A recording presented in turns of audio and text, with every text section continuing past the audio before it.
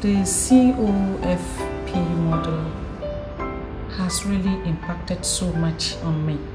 After every model, I go home, write an article, of which I did the first model and the second model. And I'm hoping to repeat same this very model, especially now that it is the climax of it.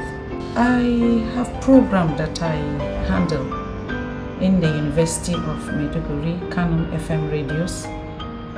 It is titled Women's World. In that program, we discussed with Sister Agatha the last model we had on the topic Woman, the Peacemaker, where she chipped up some of the works of the COFP, and that program was aired. And also I am still in plan to discuss with her on the issue of stereotype, hate speech, which are some of the things that brings about these misconceptions we have.